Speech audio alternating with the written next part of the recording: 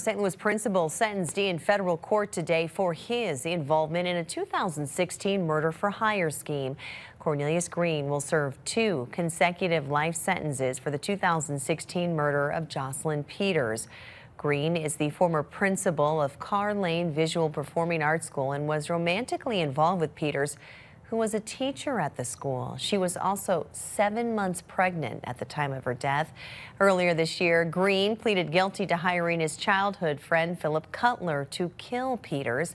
Cutler was sentenced to life in prison last week. Well, in court today, Green's defense said he has expressed remorse and that he apologized to Peters' family. We'll have much more on this.